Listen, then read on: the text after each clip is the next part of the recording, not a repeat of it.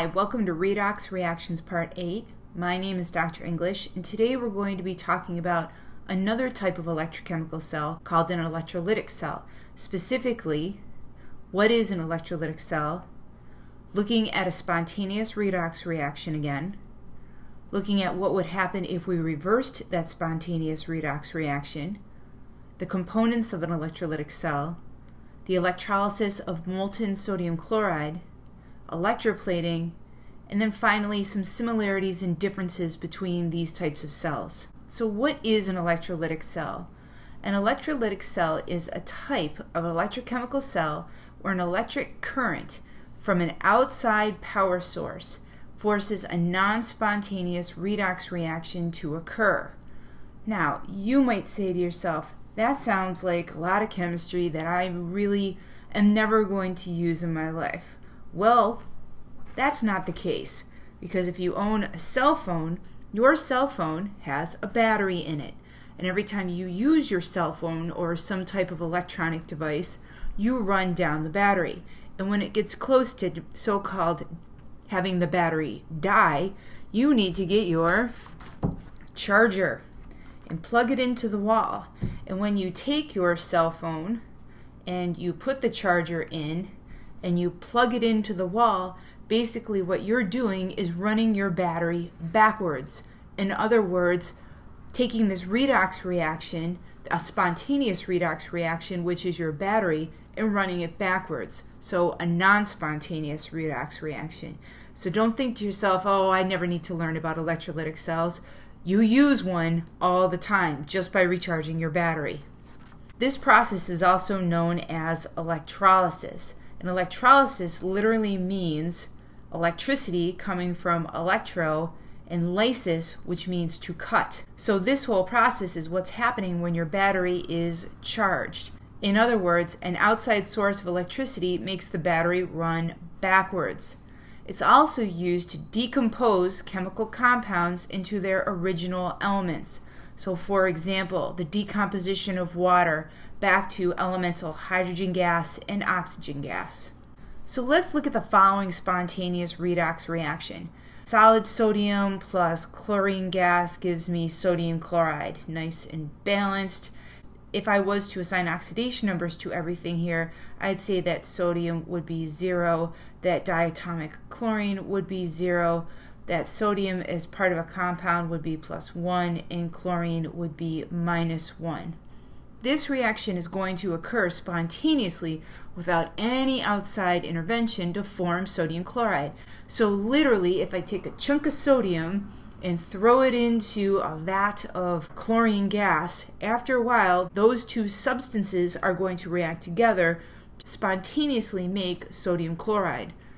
When I look at this chemical reaction up here and I think about what's being oxidized and what's being reduced, sodium is going to lose electrons and be oxidized, and I can see that because Na is going from 0 to +1, more positive. The chlorine is going to gain electrons and be reduced. And here's their half reactions right down here. So sodium starts out as 0, it goes to +1. In this case, it's going to lose a total of 2 electrons. The diatomic chlorine is going to gain 2 electrons and form 2 chloride ions. And this, based on everything that we've learned in redox so far, makes a lot of sense. But now, what would happen if this reaction was reversed? In other words, let's take sodium chloride as a liquid, in other words, we're going to melt it, and form solid sodium and go back to chlorine gas. Sodium chloride is melted at a high temperature, really high temperatures, and separated into its original elements of raw sodium metal and chlorine gas. An electrolytic cell forces the reaction to take place by using an outside power source. The sodium ions in the molten sodium chloride will be reduced. Now I know this is going to look bizarre. I understand that. It's okay. We're running it backwards. So your sodium ion, because if I go back up here and I assign oxidation numbers, I can see that Na is going to be +1, Cl is going to be -1, sodium by itself is going to be 0, and the chlorine gas is going to be 0. So all of a sudden now, the sodium, which is +1, is going to become more negative. In other words, it's being reduced. So Na plus 1, it's going to gain 2 electrons because there's 2 sodium ions here, and we're going to form solid sodium metal. At the same time, the chloride ions, Cl minus 1, are going to go to an oxidation number of 0. The chlorine is going to become more positive. So the chloride ions in the molten sodium chloride will be oxidized. And again, we're going from -1 to 0 here. We can see the loss of electrons. I know you're looking at this and you're saying, now wait, I know that metals undergo oxidation and nonmetals undergo reduction. This is typically true unless you're forcing the reaction to go backwards. In a spontaneous reaction, it will happen that way. Metals oxidized, nonmetals reduced. But if you're forcing that reaction using some type of outside power source to go backwards, then everything else is reversed also. And we just sort of have to deal with that. Components of an electrolytic cell. An electrolytic cell consists of the following components. Some type of container, in this case we'll just call it a beaker, an electrolyte solution, which we'll describe down here, 2 electrodes, an outside power source such as a battery. The definition of an electrolyte. An electrolyte is defined as an ionic substance that when dissolved in water produces ions which can conduct an electrical current. So it's any type of ionic compound, NaCl, KCl, KBr, anything that's going to break down into ions and therefore is able to carry a current through it. Now this is the electrolysis of molten sodium chloride. Now if I'm talking about sodium chloride being melted here, I'm not talking about something dissolved in water. I'm talking about NaCl with a little L down here. So it's just pure sodium chloride, no water added, because that would be NaCl aqueous. This is, I've melted sodium chloride, which I know sounds sort of bizarre, but it can happen. When we look at this electrolytic cell, the cathode is going to be negative. So when I look at this, here's my cathode. The cathode is going to have a negative charge associated with it.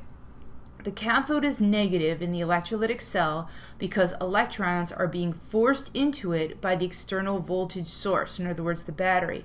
So my battery is right here, and the battery is forcing the electrons, and we can see it happening here through these arrows, the electrons to come through this wire into the cathode, and then this becomes negatively charged. So in an electrolytic cell, the cathode is going to have a negative charge. When this happens, the sodium ions, which we know are positively charged, will be attracted to the cathode, which is negatively charged. That makes sense. So when these sodium ions, and we can see them right here, come over to the cathode, they're going to pick up electrons and be reduced. They're going to be reduced into a solid, and we can see it in this half reaction right here. Here's my sodium ions. They're going to gain electrons and be reduced into solid sodium metal. So we'll give it a 0. On the flip side, we have the anode, and the anode is located over here. In an electrolytic cell, the anode is labeled with a positive charge. So we're going to put a positive over here. The anode is positive in the electrolytic cell because electrons are being withdrawn from it by an external voltage source or battery. So this, again, this battery is pulling electrons out of the anode and forcing them over into the cathode, which we know is negatively charged. So this anode will be positive because all the electrons are being pulled out, and electrons are negative. So because the electrons have been removed, this is going to have a positive charge associated with it. When this happens, the chlorine ions, which are negatively charged, here's one right here, will be attracted to the anode, which is positively charged. This will oxidize the chlorine ions into diatomic chlorine gas. So here comes my chloride ion. It's negatively charged. It's going to come over to the anode. It's going to lose its electrons, so the electrons are going to go into the anode, be pulled out and pushed over into the cathode. And because they're each losing an electron, they now don't have a full octet anymore. Here's chlorine. Okay, 1, 2, 3, 4, 5, 6, 7. And then here's the 8th electron. And we're going to put brackets around the whole thing. and we're going to say, hi, I'm -1. When this loses this 1 electron, which is right here, when this is lost, all of a sudden we're going to go over and we're just going to have Cl 1, 2, 3, 4, 5, 6, 7. It now is lacking that 8th electron. It's no longer an ion, it's an atom, and it can basically form a covalent bond with another chlorine atom and become diatomic chlorine, which we see right here. And all of these green dots are basically representing this chlorine gas bubbling out of solution and out of the beaker. Now let's talk about electroplating, which is just another way of using an electrolytic cell. So electrolytic cells are also used to electroplate metals onto surfaces. The anode is composed of a metal, such as silver or copper, something along those lines, that can be used to plate an object, such as a fork in this particular situation. So this anode is going to undergo oxidation, and over time you can actually see this silver anode deteriorating and getting smaller, so there'll be less mass as this whole reaction occurs. The cathode is the actual object to be plated, in this case a fork. And then we have our two half reactions down here, which we'll talk about in a little bit more detail. So in this situation, like I just said, the cathode is the fork, which will be negatively charged, because we know my battery up here is forcing electrons from the anode into the cathode, and then my cathode is going to have all these little negative charges all over it. Negative, negative, negative. The anode is the silver metal electrode, which is positively charged. Oxidation still takes place at the anode. So my silver electrode, here's my silver electrode, is still going to undergo oxidation and form silver ions and release 1 electron. So solid silver will be oxidized. And then the Ag+1 ions will be released into the aqueous solution. As we can see this arrow right here showing that this silver ion is coming off of this electrode. Now, 1 electron is pulled out of the anode and forced over to the cathode. So we see this right here, this little arrow showing the direction that the electron travels from the anode into the cathode. The positive silver ion, right here, will then migrate or move over to the negatively charged cathode, in this case the fork. So the product of the oxidation reaction is now basically moving over, because it's positively charged, to this negatively charged fork. Reduction still takes place at the cathode. So this silver ion is going to come over to the fork, which has all these electrons all over it, pick up one of those electrons, and plate itself on the fork, forming solid silver. So the silver ions are reduced by the electrons on the fork to form a solid covering, which we call plating. A comparison of voltaic and electrolytic cells. Here's the similarities between these two types of electrochemical cells. Both use redox reactions. The anode, no matter if you're talking about voltaic or electrolytic, will always be the site of oxidation. The cathode will always be the site of reduction. So those stay constant. So you can use anox, red cat with no worries.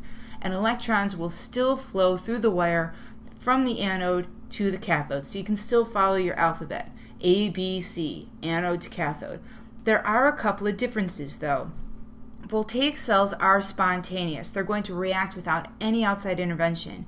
For an electrolytic cell to work, you need to have an outside power source, like a battery. In the voltaic cell, the anode is negative and the cathode is positive.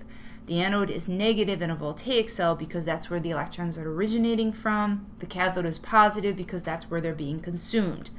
In an electrolytic cell, the anode is positive and the cathode is negative. The anode is positive because the battery is ripping those electrons out of the anode, making the anode positive, and shoving them over into the cathode, making it negative. So you have to be careful about the distinction between positive and negative, whether you're talking about a voltaic cell or an electrolytic cell. So what did we learn in this brief tutorial? We talked about what is an electrolytic cell. We looked at a spontaneous redox reaction, and then we looked at what would happen if we reversed it. We looked at the components of an electrolytic cell, the electrolysis of molten sodium chloride, electroplating, and finally wrapped it up with similarities and differences between these two different types of cells. Need more help? Feel free to contact me. Have a great day.